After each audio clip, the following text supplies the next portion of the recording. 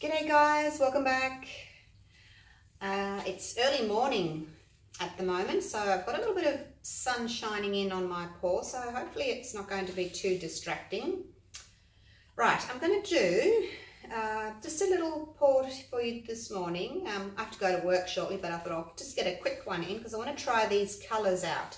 Black, red, gold and white in a ring paw.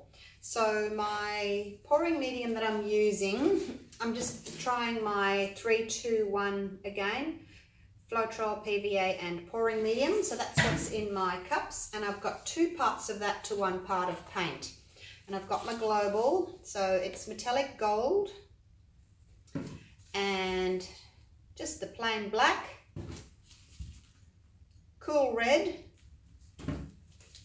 and just a plain white. So there we go, those are my colours.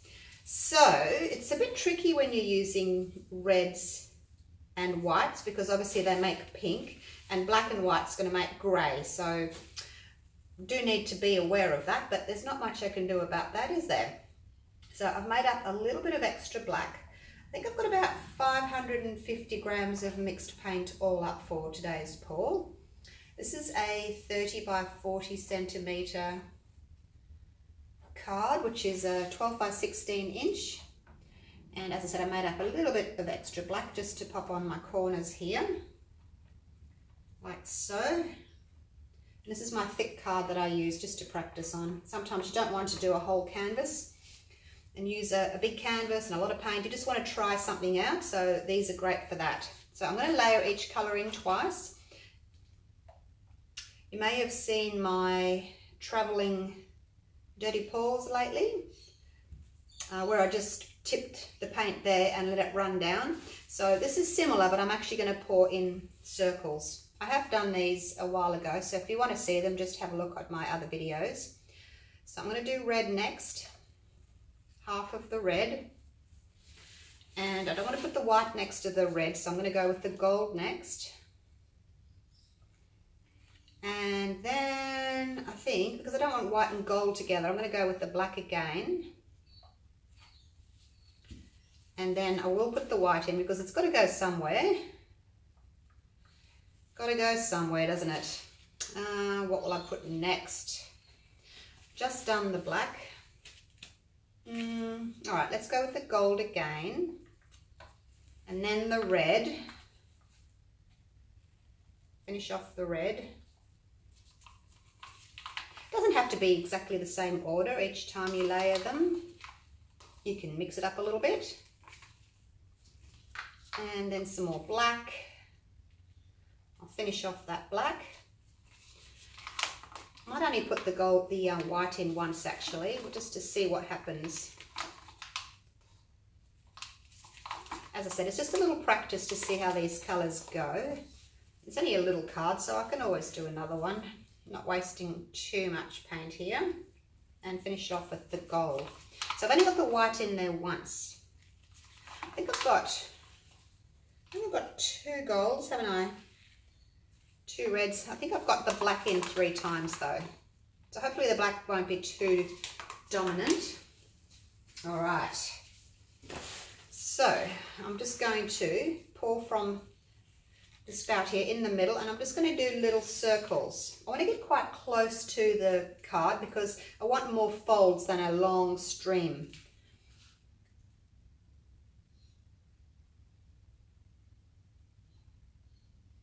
Round and round we go.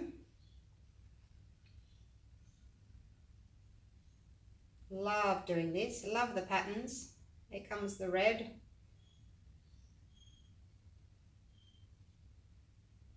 My red seems to be a little bit thicker than the other colours. It's sort of ribboning more when it pours out. Here comes the white.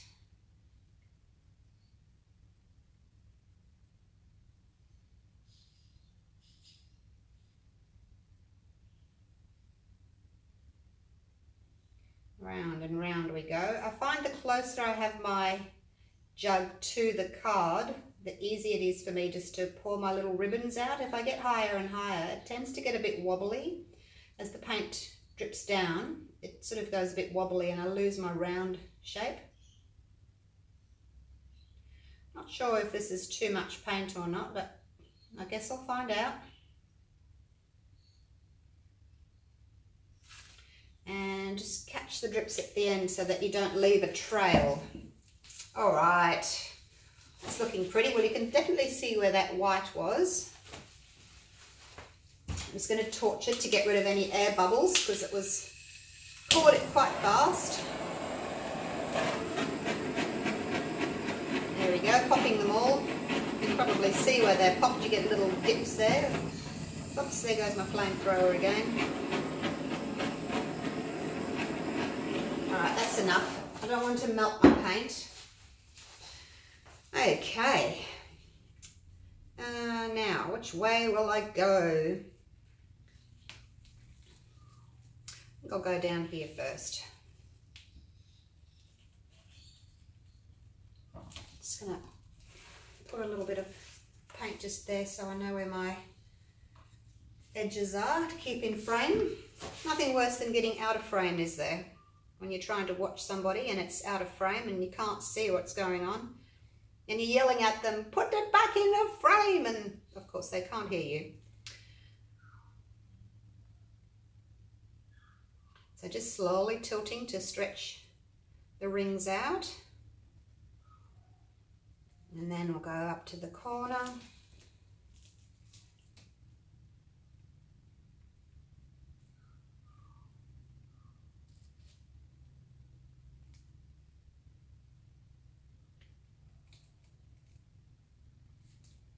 And I think I'll come across to this corner next. Turn it around.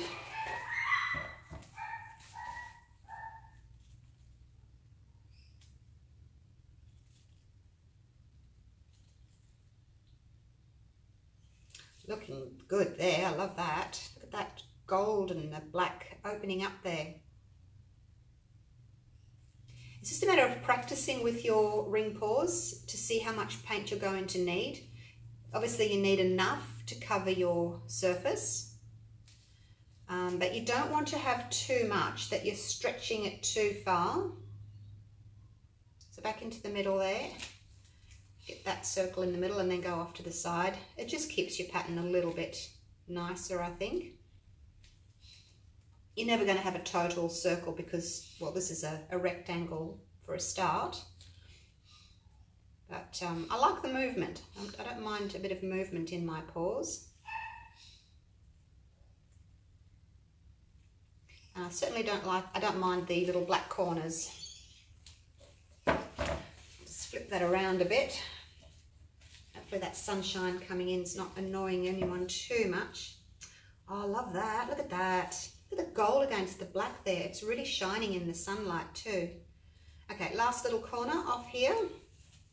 So I'm going to do a few of these ring pours. I just want to try a few different colours out. So they're not going to be long videos, 20 or 30 minutes. I'm just going to do a series of smaller ones like this, just trying out different colours so you guys can see what works together and what doesn't work together. If you have any suggestions or you want me to try any particular colours, just let me know and I'll have a go.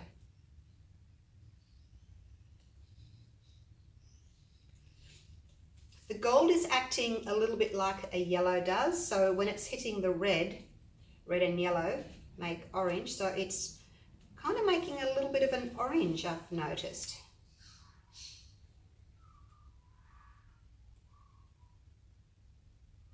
Which is quite pretty too. Okay, I'm going to leave a little bit of black in that corner there. Turn that around so that I can just tilt towards you again. Now I've got quite a lot of black just here, so I'm going to try and bring this down just a touch.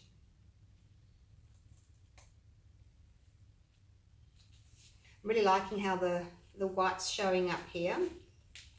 It's opening up. As you stretch, those rings open up and it gives you a really nice effect.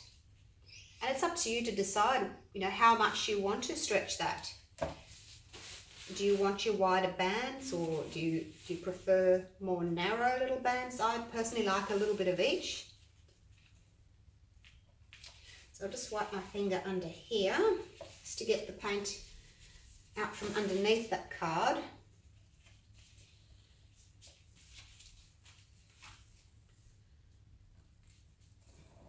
I'll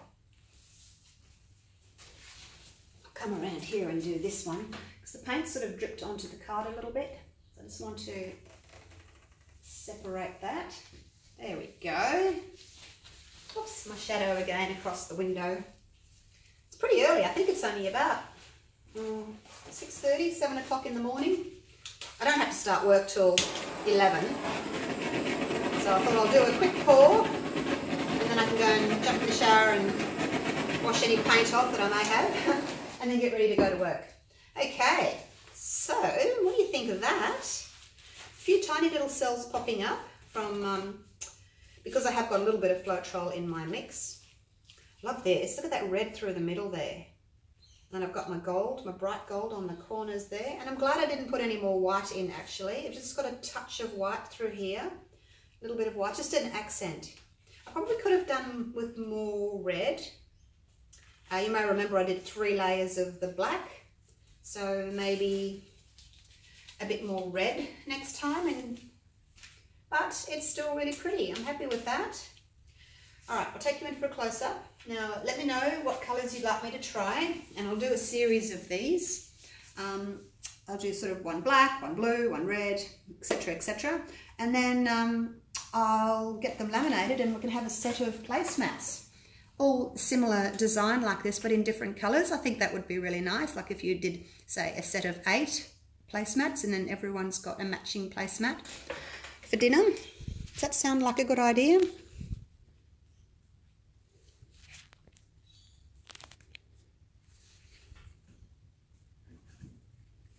Okay.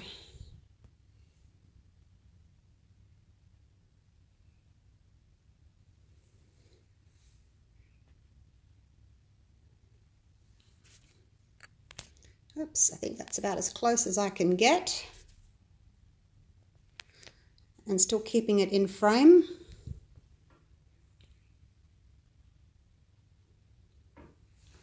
Okay, happy with that one. As I said, I could have done with a little bit more red maybe. Maybe I can try one without the white and see how that goes, just so that we don't get as much grey. But I do like the light little strips of the white in there.